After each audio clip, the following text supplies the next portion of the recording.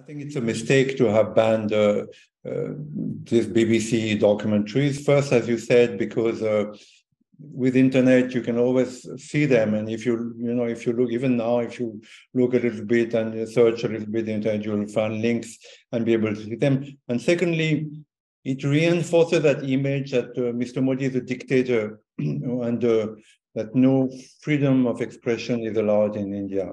So from that point of view, I would say it's a mistake. And I would say that the media advisory that Mr. Modi has is the wrong kind of advisory, and they're not giving him the right input.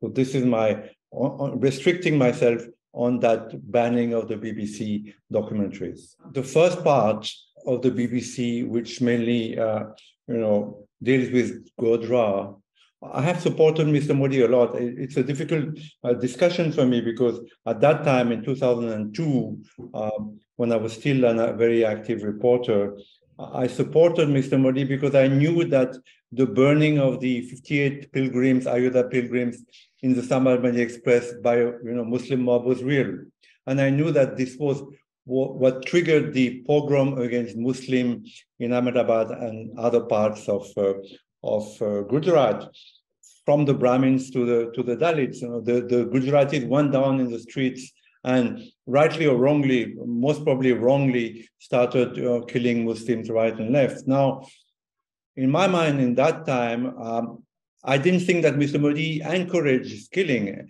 The only question was whether he delayed the calling of the army for 24 hours or so. This was the only question in my mind. So I supported Mr. Modi because I felt that the burning of these 58 Hindus, was a very brutal. They were, burned like animals. And if my own wife or daughter had been killed in that way, I would also have gone down in the streets in anger. Rightfully or wrongfully, anger is never good, violence is never good, agreed. But at the same time, I couldn't pin the whole blame on Mr. Modi, and I still don't blame. I put the whole blame on Mr. Modi. He's not the one who went down and killed Muslims. It is the Gujaratis themselves. And I think that the Godhra incident was a spark, that ignited a long time. This kind of pogroms do not happen in a day. That they happen because there is some pent-up frustration or fury, and then there's a spark. And there's a fire that erupts and it's difficult to control. So the only question was whether Mr. Modi waited for the army to intervene because he felt himself that the Muslims deserved to die for what they had done to the Ayodhya pilgrim. That was the only question. Now, again, I'm going to restrict myself to that. We'll come later to the second part of the BBC about Kashmir and about what I feel about Mr. Modi today. I want to add that it's the timing also that makes it look like a conspiracy, because now the G20 is happening. I'm in Pondicherry at the moment. Some of the delegates were in Pondicherry. In Auroville, I will talk a little bit about that later. And the timing of the release of these two documentaries just before the G20, knowing that Mr. Modi is so proud of India hosting the G20 for 1 year, and he's so keen at the moment to be seen as a respectable leader, whereas I think he's still universally hated for these Godhra riots. So the timing seems to me, leading to your title of a conspiracy to defame furthermore Mr. Modi when India is hosting the G20 events and delegates. We saw during the 26/11 attacks on Mumbai that the special forces, at that time the Congress was in power, the special forces, from Delhi to Bombay took like 48 hours to reach Bombay. By that time, the damage had been done. So, I'm sure that Mr. Modi was angry at the Godhra, the burning of Sabarmati Express. But you also have to take into account the ineffectiveness of the Indian Special Force, of the army, of the transport, the difficulty of transporting troops to, I don't know, because from Delhi to Bombay, it would have been in a matter of few hours. In any country in the world, the Taj Mahal is attacked, big hotels are attacked like they were with many Westerners. Within a few hours, within 2-3 hours, special forces have been there. In Mumbai, we saw, I was horrified myself. I was horrified that, what an image it brings of India, that special forces are not able to come to a scene of terrorism in a few hours' time from the capital Delhi to the economic capital Mumbai. So I won't put the whole blame on Mr. Modi, knowing that, yes, there is a doubt, whereas he delayed the calling of the army to stop the riots, to bring order in the streets of Gujarat and Ahmedabad.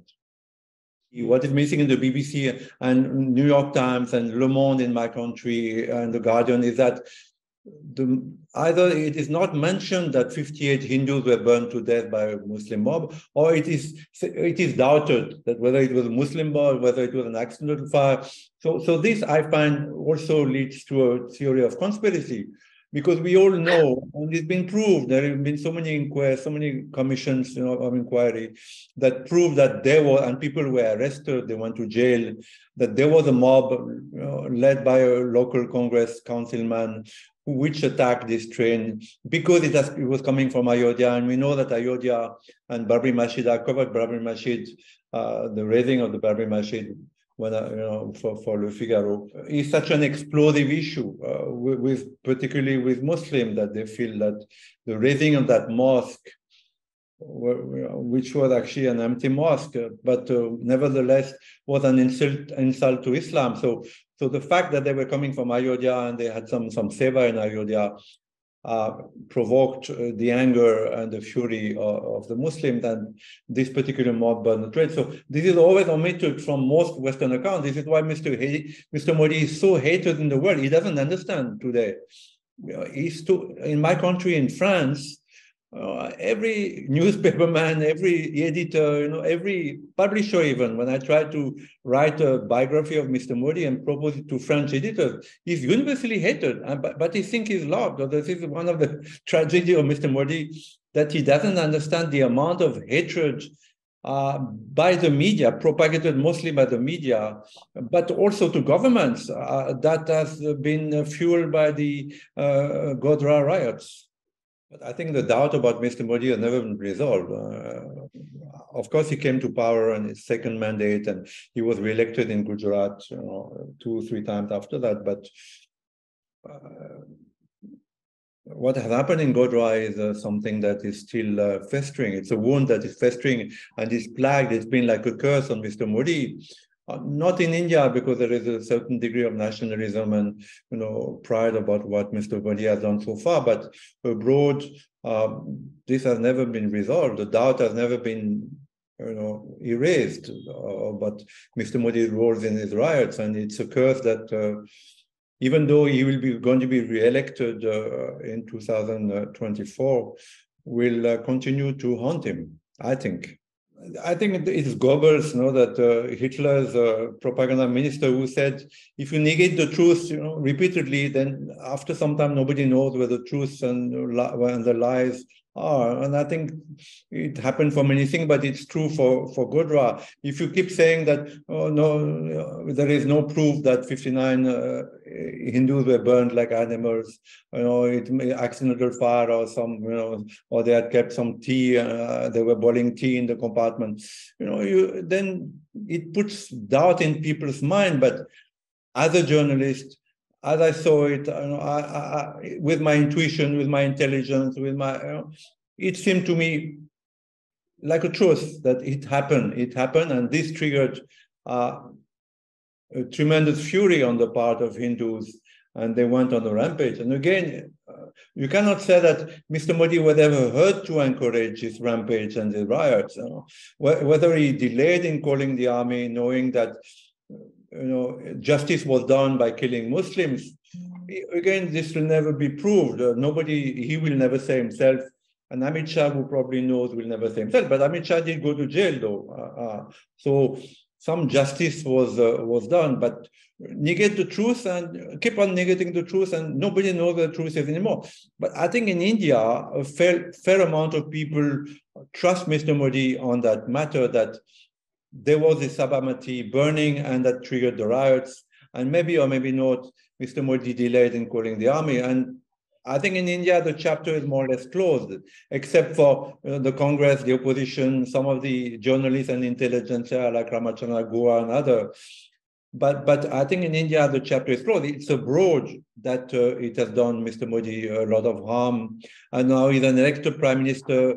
After all, he's been elected by at least 400 to 500 million people. So he has gained some leverage and some respect, but the doubt remains abroad about his role in the Godhra riot. But it's it's not a very logical and based on facts doubt and hatred that is carried abroad by many of the Western governments and the NGOs in the United States and Muslim organizations, Christian organizations.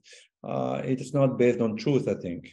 No, I think the chapter is closed in India, as I said, but most of the history, I mean, I have written several books on Indian history, and there are many theories which are still the foundations of most history books, whether written by Indians or written by Westerners, like the Aryan invasion theory, like Ashoka, whether he converted to Buddhism because of the horror of Kalinga, like Alexander the Great, whether he had a triumphant entry into India, or whether he was wounded, and half defeated and had to retreat. So whether Mahatma Gandhi is floating around nowadays, Mahatma Gandhi is really the father of nation, or whether it was people like Sri Aurobindo and Tilak who actually started the real movement for independence. So Godhra is part of this. Godhra will go down in history as an unresolved mystery. But I think in India, most Indians, I would say 75% of India, excepting the Muslim minority and some of the intelligentsia, for them the chapter of Godhra is closed. That is why Mr. Modi has been re-elected with such a majority as Prime Minister for a second term. That is why BJP has won in Gujarat in the last 20 years and is winning many of the states in India. So I think in India the chapter is closed. But as far as Mr. Modi is concerned, it is a curse that he has to carry, because his image abroad has been damaged by Godhra. And so he has been trying to reach out to all these foreign leaders, and he's been trying to reach out in India to everybody, the Dalits, the Muslim, the Bollywood, so as to soften his image of a hard man, of the man of Godhra who, ruthlessly or cynically let Muslims be massacred. He's been desperately, I must say, trying to soften his image, and not successfully, because to my understanding and my experience, whenever I travel in France or elsewhere, he still carries that curse of Godhra. So yes, it is an unresolved mystery. And yes, I think it will go down as an unresolved mystery, because Mr. Modi will take it to his grave. About the media, the handling of Mr. Modi with the media, I think the accusation that Mr. Modi is a dictator, which I have long fought against, because I always felt that there's a great freedom of expression in India, that I'm a white man, I'm a non-Indian, non-Hindu, but I have lived in this country for a long time, and I've never been asked my papers in the street like it can happen in New York or Paris if you're from a different color or a different religion. I've traveled from Kanyakumari till Tawang in the Arunachal Pradesh, and with great freedom. But it is true that in the last 2-3 years, there has been a centralization of power in the hands of Mr. Modi and his PMO. And I hesitate to say, because I've defended the man for so long, but it is true that there is a hint of dictatorship that has come through, and the BBC hints at that. And they're not totally wrong about it. There is less press freedom. The media is more nationalist now.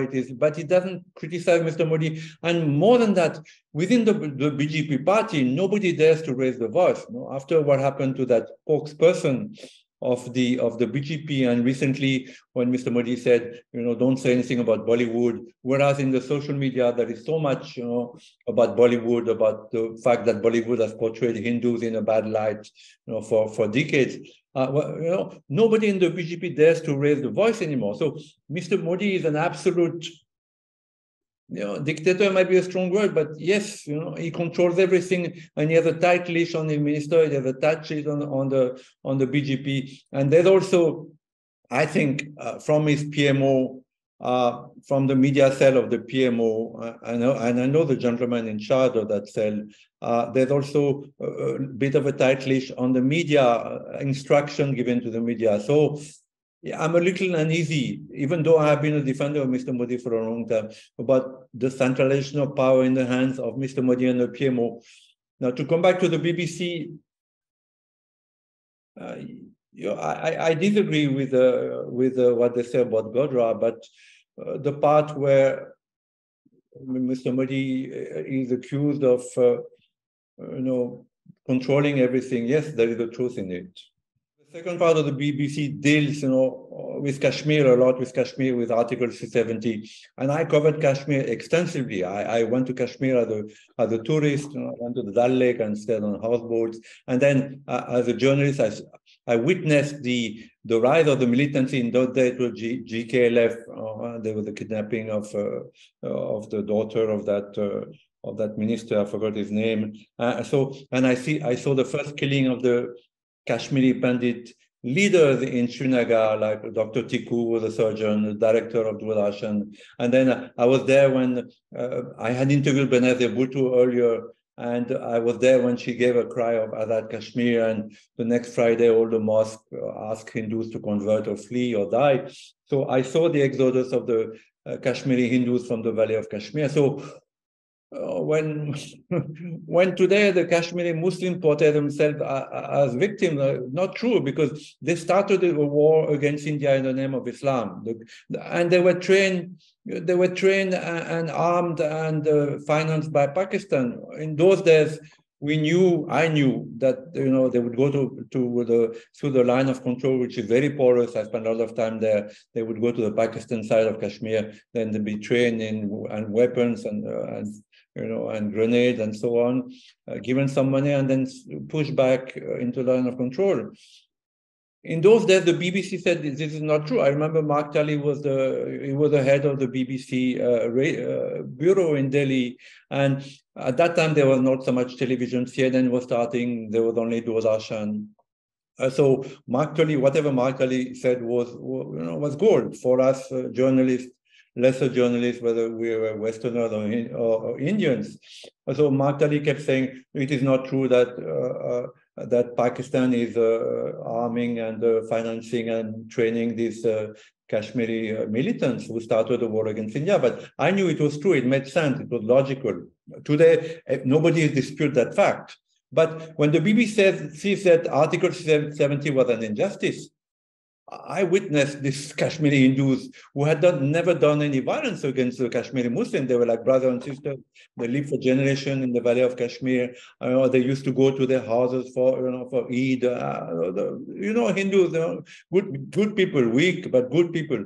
So when they were chased out for no other reason that they belonged to another religion from the Valley of Kashmir, I was shocked. It was my opening as a journalist. I had all these cliches, but when I saw that, I was shocked. And then I saw also, because I traveled a lot, that though no Indian could come to Kashmir, especially the Valley of Kashmir, first because it was dangerous, and secondly because Mr. Nehru had made a law called Article 370, whereas nobody from outside, whether they were Indian from Tamil Nadu or from Delhi, could come and invest in the Valley of Kashmir, buy a house, start a business, buy land.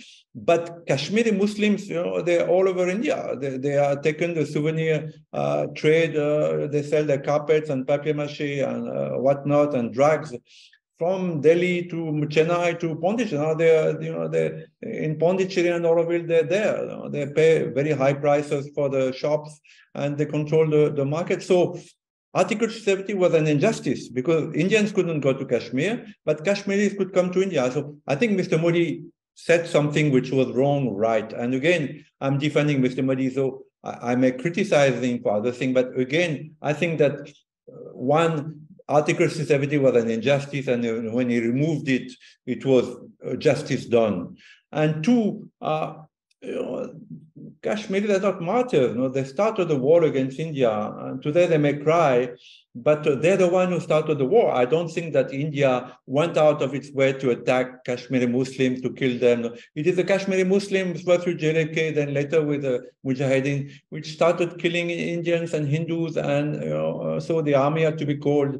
And I think the Kashmiri problem is not going to be solved. Mr. Modi can keep on pouring, billions of rupees like the Congress did before him. But my experience is that the Kashmiri Muslims feel closer to Pakistan because of Islam than they feel to India and Hindus. So, the crux of the matter will never get solved. But the BBC did an injustice on Mr. Modi by saying that Article 370 was something wrongly done. I don't know if you agree with me, but I have covered Kashmir a lot, and I'm very clear about it. Kashmir is a very complicated problem, and Indians themselves are ignorant about Kashmir. There's Ladakh, which has a majority of Buddhists, most of them followers of the Dalai Lama. Then there is Jammu. We used to have a strong Hindu majority, but it is dwindling today for several reasons, because they have moved out the Hindus, or they're scared, and there have been, on the outskirts of Jammu, on the border of Jammu, there have been a lot of attacks on Hindus. And then there's the Valley of Kashmir, where there is a Muslim majority, but there was, in 1900, still 1 million Hindus in the census of 1900. And today, in the Valley of Kashmir itself, there probably are no Hindus left. So Pakistan always felt that Kashmir should have, in the logic of the partition, and they're not totally wrong, in the logic of partition, which Nehru and Gandhi accepted blindly, Kashmir should have gone to Pakistan, because it had a border, it was contiguous with Pakistan, the newly created Pakistan, and it also had a Muslim majority. So Pakistan went furious when the Maharaja Hari Singh opted to, after a lot of hesitations, to attach his state to India. So as you know, there have been three wars fought, if you count Kargil, fought about Kashmir. And as I said, I don't think the Kashmir problem can be solved. Tourism might start again, and Bollywood film might be shot in the Valley of Kashmir. It's quite beautiful, but ultimately, the Kashmiri Muslim feel that we are not Indian. There are few places in India where you talk to people, like Tripura or Kashmir, they say, no, we are not Indian. We're not Indian. So the Kashmiri Muslim feel that they're not Indians. So this, in my view, with my experience of covering Kashmir, I feel this is a problem that will, pursue, every government that comes, whether it is BJP or Congress, because it's extremely difficult to solve. But the Hindus are not happy because they can't go back to Valley of Kashmir. It's absolutely dangerous, and they would risk their lives to go back to the Valley of Kashmir, and their land and their house have long been taken. There has been no compensation. Of course, there is a strong family system in India, so the Kashmiri Hindus, somehow they resettled in different families, Delhi, or they went abroad. But they're unhappy because they can't go back. No government can bring them back unless. And when I was covering Kashmir already, the army was in fortresses in Srinagar. That was long ago, in the 90s and early 2000s.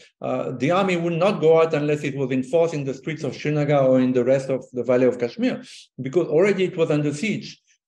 So it's a difficult problem, and Kashmiri Hindus are unhappy because they lost their homeland. They became refugees in their own country.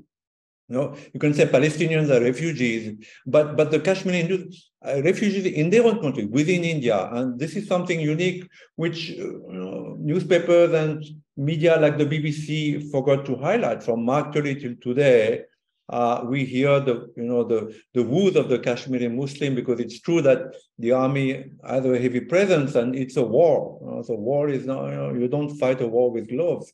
But we don't hear the side of the Kashmiri Hindus who lost their house, their land, where they had been for generations.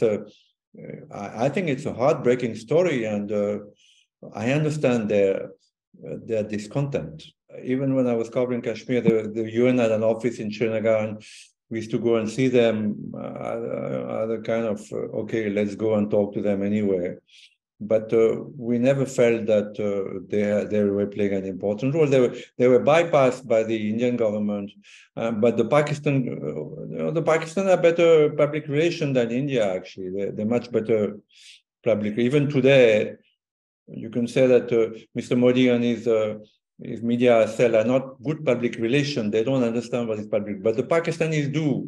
Make friends with people, be friendly, bring out the point of view. If necessary, hire some high-level, PR agency like the Pakistanis do in the United States. But I stand by my point that the issue of Kashmir can only be solved by either a peaceful or a forceful reunification of Pakistan and India. This is what Shromido said in 1947, that the division of India on religious line was a grave mistake, and that as long as Pakistan and India were not reunited, India would know strife and problems and catastrophes, which have happened. There have been 4 wars, and Kashmir terrorism will rise again.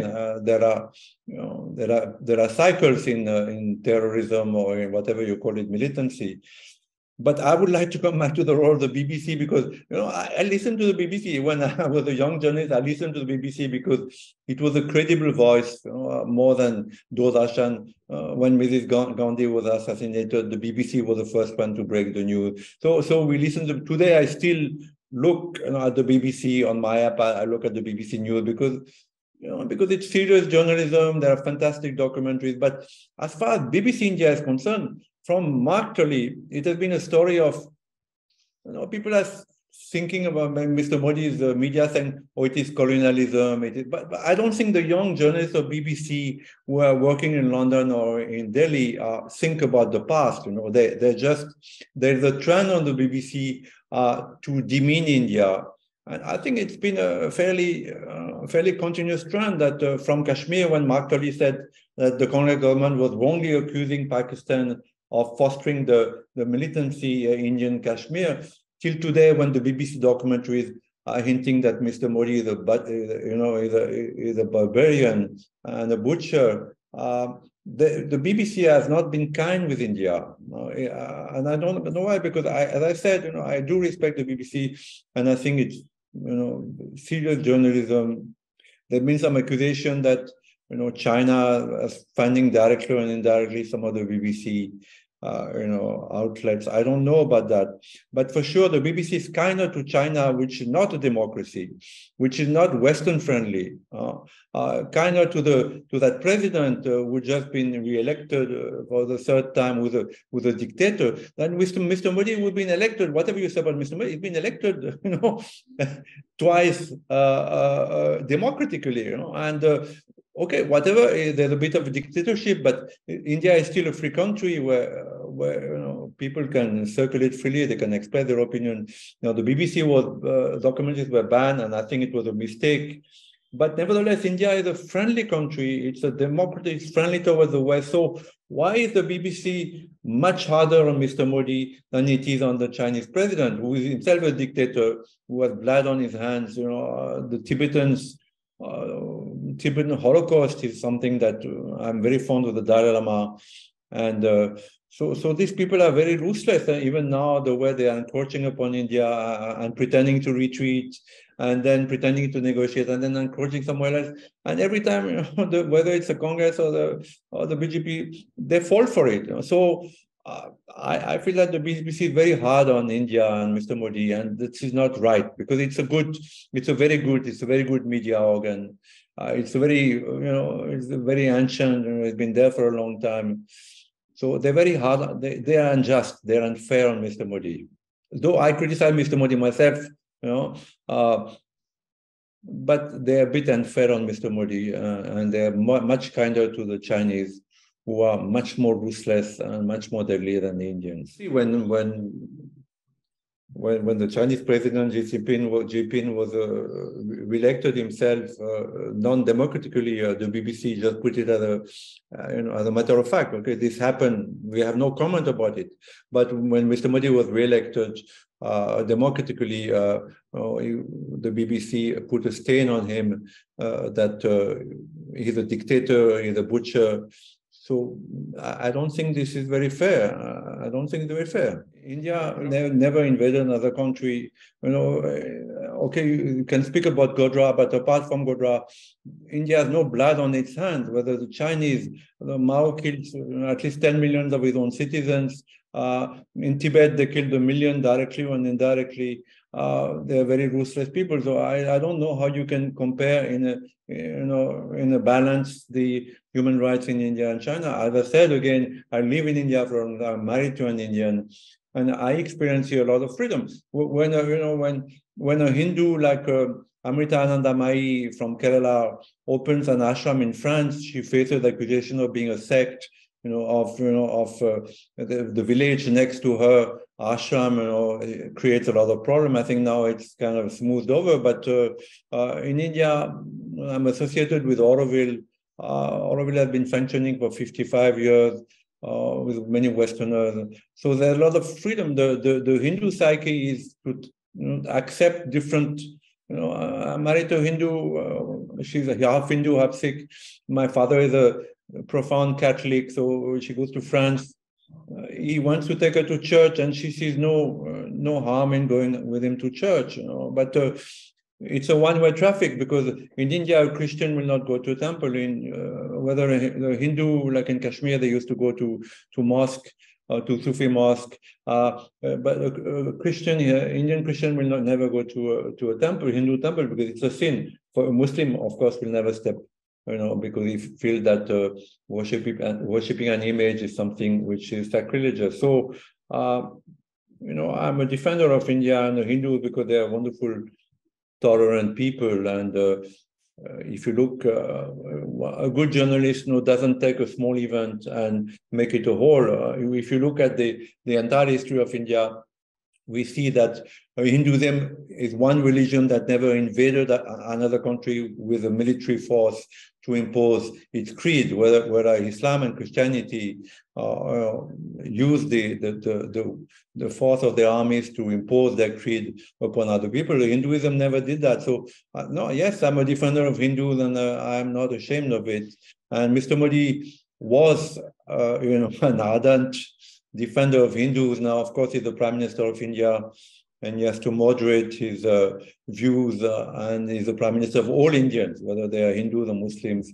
But I think the Hindus are wonderful people, and it's been a one-way traffic. As I said, in Kashmir, they were very tolerant. They used to go to their Muslim brothers and sisters, but in return, they were killed and they were hounded out of their homeland. So, yes, it's a story of injustice, and yes, I do look at the BBC every day, and if you make a census of the stories they do on India the last 2 or 3 years, you will see that the majority of them are negative. There are very, very few stories that the BBC does nowadays on India which are positive. Most of them are negative. Most of them are critical. Most of them show India in a bad light. And Jafrolo has been an enemy of the Hindus for a long time. He hates my guts. I hate his guts. Unfortunately, he's funded by the French government, so whatever Jafrolo says, reaches the political and the bureaucratic sphere and the financial sphere. So he has more influence than me in France. Very unfortunate, because, as I said, he made his life task to demonize Hindus. Whether Hindus are good people, man. I mean, they're good people. Whether they are, they're good people, and the majority of this country is still Hindu. So, no, I feel the BBC has been very partial to India. And even though I criticize Mr. Modi now, these documentaries prove it again that they are at it to demonize the BJP, Mr. Modi, and the Hindus who have elected this party and this man to power, democratically elected, which is not the case in China. There is no democracy in China. And we know that China, is claiming parts of India, is claiming Arunachal Pradesh, is claiming other parts of the world, Taiwan, and eventually they will get their way. But India is not like that. They're not forceful and ruthless and calculating in that way. Fortunately, again, it's a one-way traffic. The Congress dominated politics for long decades. I mean, Rajiv Gandhi, after the assassination of his mother, was re-elected with an absolute majority. The Congress ruled most of the states in India for a long time. So now that the BJP has got the upper hand, the Congress is crying foul. But you know, against the democracy, we see in Tamil Nadu that the DMK has been elected. It's a party that doesn't like Mr. Modi, doesn't like Hindi, doesn't like, you know. So fine, they're elected and nobody's saying anything. We see that the Congress still manages to win some state like Himachal Pradesh. We see that Rahul Gandhi did a yatra, and I think it was quite good of him, quite courageous to walk, 20 kilometers a day and travel from Kanyakumari, now is in Kashmir. So yes, in spite of the fact that Mr. Modi has centralized a lot of power in his hand, which Mrs. Gandhi did before him. Rajiv Gandhi was an exception. He was a good man, but he was a little ignorant about the realities of India. But Narasimha Rao was a very tough man. I knew him a little bit. So yes, power is in Delhi. And you know, as a journalist, that unless you're in Delhi, you're out of the power circle, you're out of the know-how. So this is one of the unfortunate leftovers of the British colonialism, is that Delhi was the power center, Delhi remained the power center, but the British put in place remains today, and the ministers still live in their bungalows and still have this VVIP system whereby they cut off from the people. But India remains a democracy, in my opinion, in spite of these flaws. And I see a bright future. And the moment the Indians feel that Mr. Modi either has abused his power, they will vote him out, as they voted out Indira Gandhi before and so many others. So yes, I believe in Indian democracy. It is both a cliche that India is the greatest democracy in the world. It is a cliche, but it's also a truth. So yes, I'm positive about India. I think the democracy will survive. I think it's a little unfair that Muslims were invaders of this country and very strong and sometimes violent invaders. Today are posing as martyrs. So I'm a little uneasy about that, because I have read a lot of history. I've studied a lot of Indian history. I did an exhibition on Aurangzeb, so I know what kind of rules he had, what kind of belief he had. He had a hard Sunni belief. He was a very pious man. He was a very rigorous man. But he was a hard Sunni, and he believed that image worship was sacrilegious. So he believed that Hindus were lesser subjects. So nothing much has changed. But yet, for the Muslim to say, "Oh, we are persecuted in Kashmir," Article 370 was unfortunate. The raising of Babri Masjid was blot on democracy, whereas Muslims themselves raised thousands and thousands of Buddhist, Jain, and Hindu temples, and the remains are still seen today. And most of whether it's a Qutub Minar, whether it's a Krishna Mathura temple, they're still there for everybody to see. So the fact that the BBC portrays Indian Muslims as persecuted is not only unfair but also bad journalism.